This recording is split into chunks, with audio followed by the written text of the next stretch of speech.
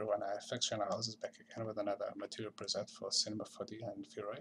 And today I bring you guys around 11 materials for you guys to play a little bit with this. So on the file folder that you guys will download, you see that we have the material textures that we're going to need to make this work correctly, and also the preset that you guys can put on your preferences folder under the browser. So also comes with the Cinema4D file with this preview setup that you guys can see over here.